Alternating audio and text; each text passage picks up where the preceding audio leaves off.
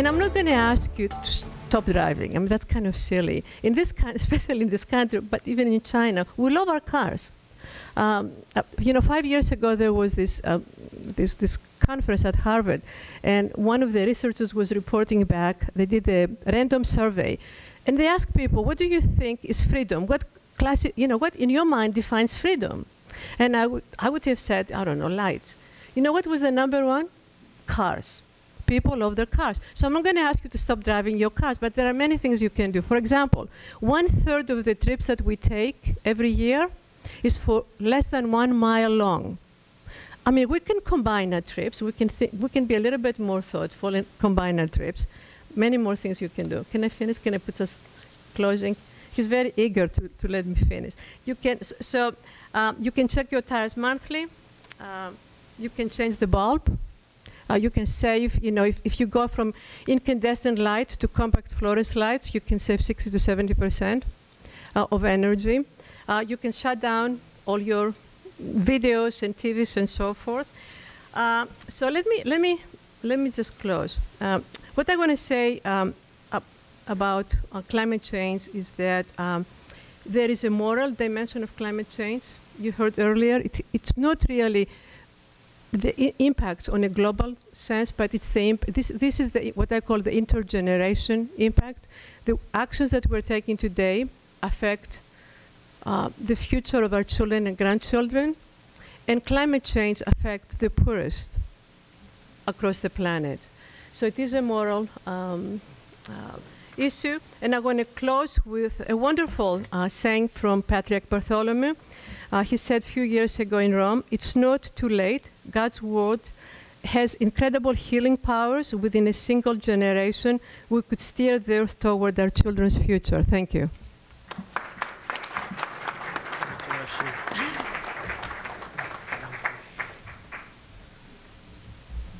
Thank you, Margo. That was fascinating. We have Father Athanasios Shaw to finish up. Is he really? Father Doctor. All the way from Portland, right? Or 2B, from Tennessee. Oh. Thanks.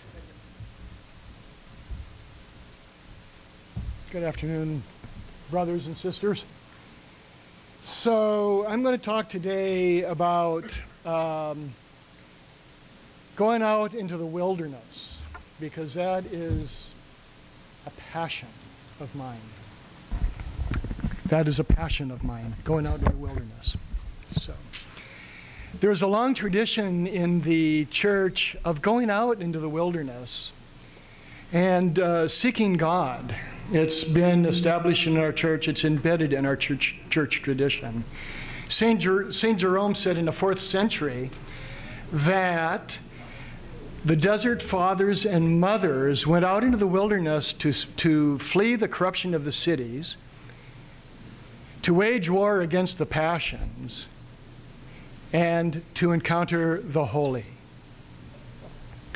The wilderness has long been an arena for spiritual struggle, for spiritual growth, for practicing spiritual life. It has been in the past, and the wilderness is an arena today that offers the same accessibility for spiritual growth as it has in the past.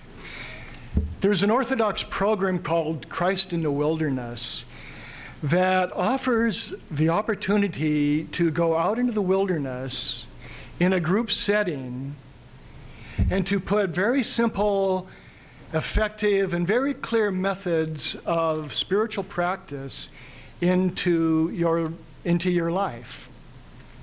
The program works very well for clergy.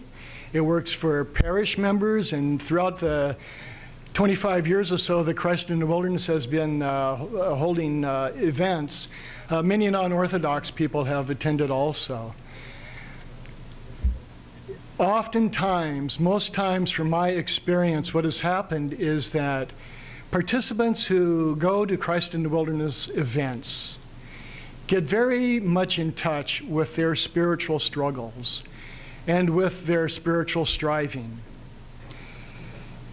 They get in touch in a way that is very simple, clear, and effective.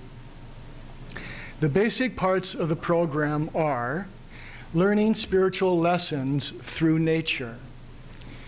The second part is struggling with the passions and acquiring the virtues. The third part is opening up and experiencing the presence of Jesus Christ in his creation. So we go out into the wilderness because there is a potential to learn spiritual lessons through nature. St. Paul tells us in Romans 1:20 that God reveals himself through creation.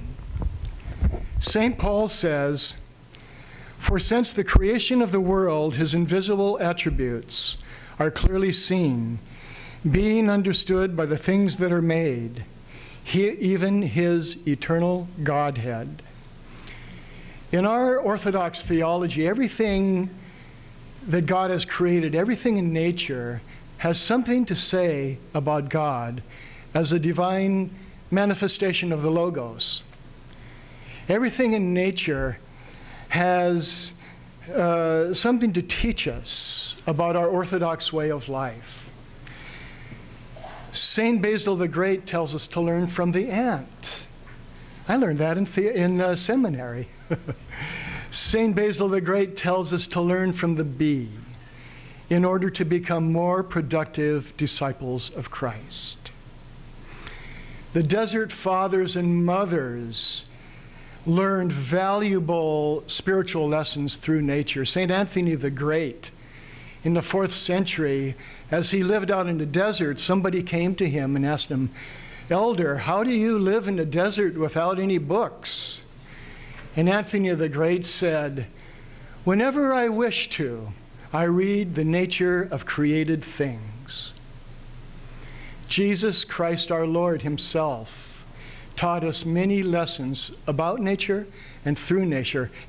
He told his disciples, he instructed his disciples to go, to consider the lilies of the field, how they grow.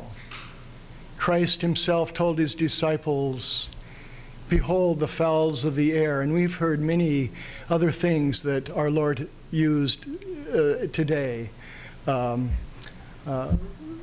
about nature. The Christ in the Wilderness program, in the Christ in the Wilderness program, Jesus Christ really truly becomes our teacher if we approach creation as a holy ground, as sacred, expecting to encounter the holy. We as Orthodox Christians very much need to grow in this understanding about creation, that it is holy, because we live in a society that thinks and acts very contrary to this understanding of our Orthodox understanding of creation. St. John Chrysostom tells us, "From the creation, learn to admire the Lord. He has made this mode of this creation to be our best teacher." We can also learn through the wilderness lessons concerning our struggles with the passions and acquiring or the acquisition of the virtues. And this is done by engaging in a very simple method that is presented in Christ in the Wilderness. Often when we go into an Orthodox church and we are surrounded by the icons of Christ and the Theotokos and all the saints and the angels, oftentimes we are touched by a very deep sense, a very acute sense of our own sins and passions. This is because we're surrounded by holiness. The same thing happens when we go out into the wilderness. We have a sense, we get in touch with those passions that lie within us. This is because nature is a vast icon of Christ. St. Basil the Great tells us, "This marvelous creation is the supreme icon of Christian faith, which leads to knowledge of the supreme artisan. St. John Damascene tells us that this whole earth is a living icon of Christ.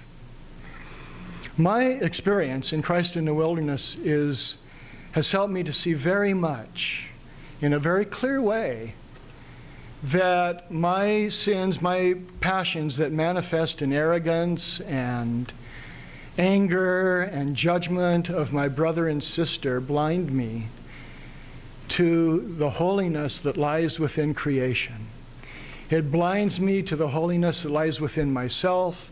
It blinds me to the holiness that lies within my brother and sister. Therefore, it is the practice in Orthodox spiritual life to see our passions and to struggle with them by the acquisition of the virtues, or as we sing, as we dance around the baptismal font, to put on Christ. In Christ in the Wilderness, we take a baby step each day of putting on a virtue, of striving to practice one of these 5 virtues each day. The virtues of giving thanks to God for all things all the time. The virtue of humility. The virtue of seeing the beauty of the Lord in creation, in each other, in yourself. Seeing the beauty of the Lord. The virtue of silence or solitude. And love for creation and love for your neighbor.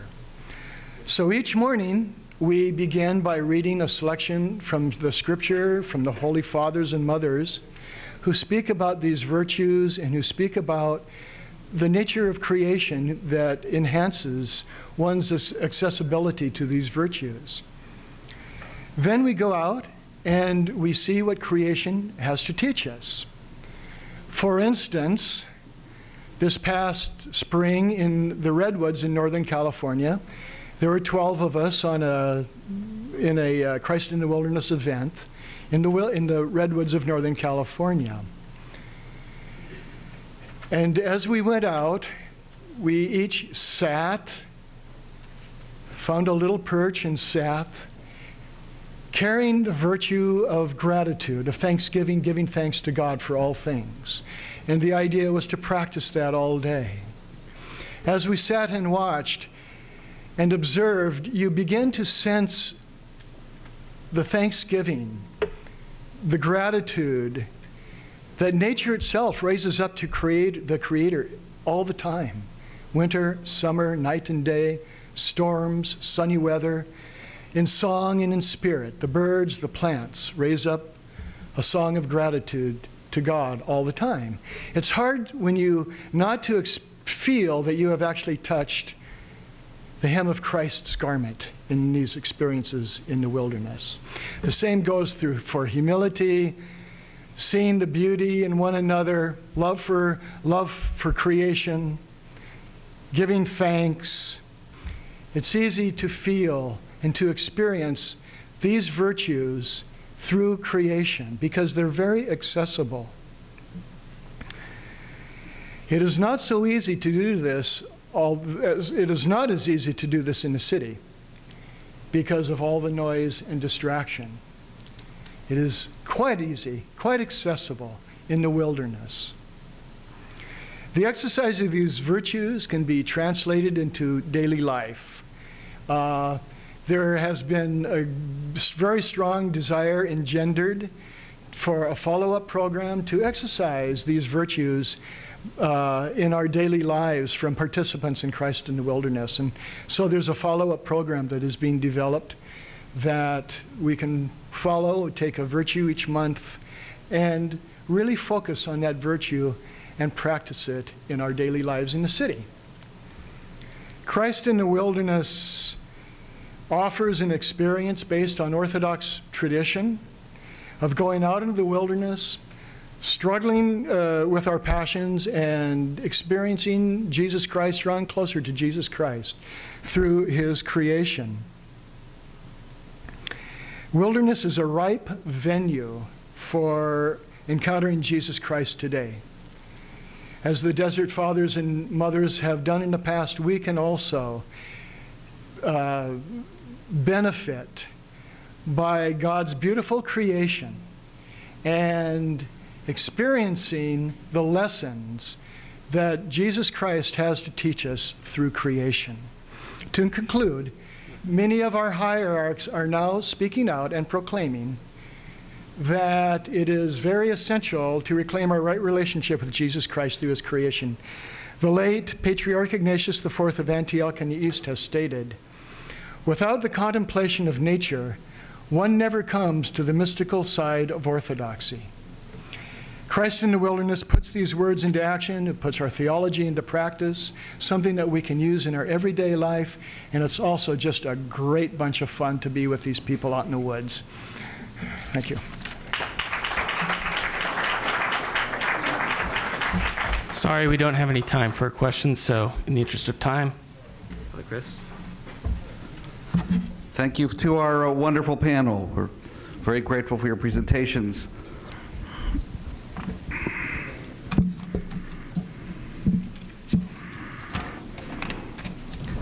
I would like to introduce Ann Glynn McCool, who will moderate our next panel. The theme is Putting Theology into Action in the Parish. But while the participants are coming forward, I'd like to ask Alex Patico to say a few words. He represents the Orthodox Peace Fellowship.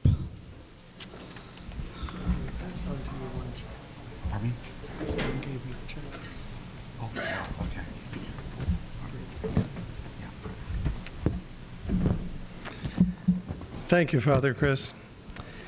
As you said, I represent the Orthodox Peace Fellowship. Our speakers have made it quite clear that it's not too hard to draw the line to connect the dots between environment and natural resources on the one hand and human conflict on the other, in unfortunately so many places around the globe. Having spent about half of my professional life working on environmental issues, I'm very pleased that our fellowship was able to make some modest contributions to this conference. So allow me to express my gratitude and congratulations on behalf of all of our OPF members to Fred, Father Chris, Achilles, Father John, Deacon Sergei, and all the other members of the planning committee for this wonderful event. And to the clergy and parishioners of St. Sophia, Evcharisto. And finally, I bring warm greetings from our International Secretary, Jim Forrest, to all of his friends here from his home in the Netherlands. Thank you. Thank you very much. Anne has been is a founding member of the steering committee of the Orthodox Fellowship of the Transfiguration. She has a strong commitment to our cause. She is also a very active member of the Antiochian Orthodox Archdiocese. She is a trustee on the board of directors of St. Vladimir Seminary, and she also is among the delegation that represents the Patriarchate of Antioch at the World Council of Churches. We're honored that you're able to join us today. Thank you so much. Also, I'd like to ask our participants to please limit your remarks to 10 minutes because please keep in mind that many of us have to catch a plane. We have to leave. The time is short. We apologize that we've gotten so late so far. Thanks, Father Chris. Because the title of this one is Putting Theology into Action in the Parish, I would suggest we put ourselves into action just for 1 minute. Could we just stand up and stretch for this long, rich day of wonderful information?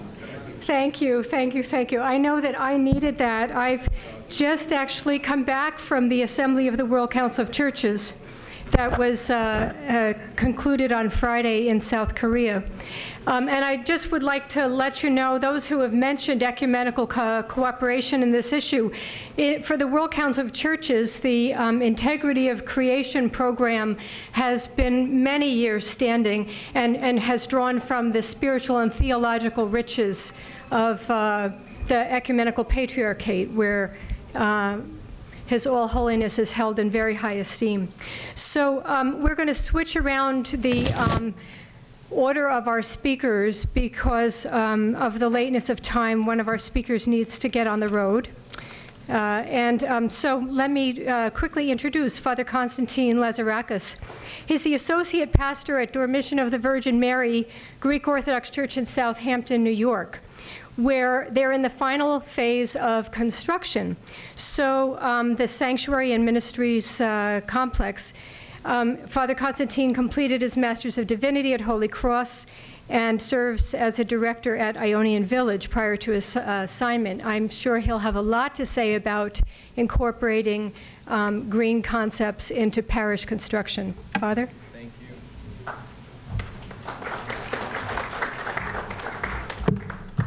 Thank you very much for that warm introduction. I want to say thanks to Father Zorzos and Father Lee for hosting us all, and to Fred and Father Chrysavies and everyone who worked to organize. Thank you very much. So we were, and thank you to everybody for accommodating me since my flight's coming up. I was very blessed over the last 3 years, right as I started my full-time work at the Congregation of the Greek Orthodox Church in Southampton, Dormition of the Virgin Mary, that we had just commenced on the construction of a complex of buildings, including our sanctuary, which had been about 10 years in the works prior to construction beginning. So you just see a couple of photos scrolling through of what the people of our congregation and the friends of our congregation have built. As the associate pastor, I was also blessed and very lucky to be intimately involved in the execution of the project. From the beginning of the project, following the mandate of His All Holiness Ecumenical Patriarch Bartholomew, not least of all the mandate of our consciences, we wanted to make the building as green as possible. And in the early theoretical days, we were talking about LEED certification and everything else. We didn't quite get to LEED certification. And I like the classical answer to the question is, are you saved? And the response is, I was saved, I'm being saved, and I will be saved. And so in response to the question, is your parish green? I like to say, we started to get green, we're getting greener, and we will be green. So we continue to work on that. But what I wanted to talk about today, or what I was asked to talk about today, was what considerations did we put into the planning? How did those plans come to fruition or not come to fruition? What were some of those challenges? How did the theology of the church in terms of God as creator inform those decisions? And then what's our vision going forward in terms of further development of the green aspects of the facility and the ministries and operations within the building and how they become green as well? So like I said, when we started out, we had a lot of plans for not even a lot of plans, we had a lot of discussion about what we could do to make the building green. We wanted to do solar, we wanted to do geothermal, we wanted all of the appliances to be, efficient. We wanted to incorporate xeriscaping, some kind of landscaping that wouldn't require any additional water, irrigation, all indigenous plants, so on and so forth. And for a variety of reasons that I can't get into, all I'm going to say is that construction moves really slow, and then it moves fast and furious, and sometimes you just have to get on and ride, or you're just never going to get it done. So some of those things we weren't able to do. The geothermal ended up being cost prohibitive, and finding the competent engineer at the right time, at the right place, with the right price precluded us from doing that. The xeriscaping, we had a really robust discussion, and we wanted to do it in the beginning, and we figured out that our kids weren't going to have anywhere to play if we did the zero-scaping, and we have a ton of kids in our parish. So there is discussion about possibly in the future zero-scaping portions of the facility, but we didn't end up executing that. What we did end up doing, though, and what we're very thankful for and very, very proud of, is if you look at the roof of the Cultural Center to the left of the Century, you can see 1, 2, and there's another one that you can't see, 3 arrays of Dow Powerhouse solar shingles. These are a really cool product. They are integrated solar panels and roof shingles. Those don't sit on top of a shingle. They don't project above a shingle. They are, in fact, the shingles. The roofers come, they nail them down, and it's that very thing that keeps the water out, and it's also that very thing that produces electricity from the water. We don't know yet because we just flipped a switch the other day, but we're anticipating that this will reduce our consumption from the grid by about 1/3, and we'll save our parish a significant chunk of operating money as well. So we're very grateful for that. We were able to buy all kinds of appliances. Our dishwasher uses like half the water a normal dishwasher uses. Our toilets use half the water normal toilets use. Our refrigerators are all, the highest rating as far as energy efficiency goes. I don't want to bore you with a list of things we bought or things that were donated or things that we were able to acquire for the church. My point is that in order to do anything in terms of building a green parish, we had to have that intention from the beginning, and we had to make deliberate choices all the way along. The market follows the path of least resistance.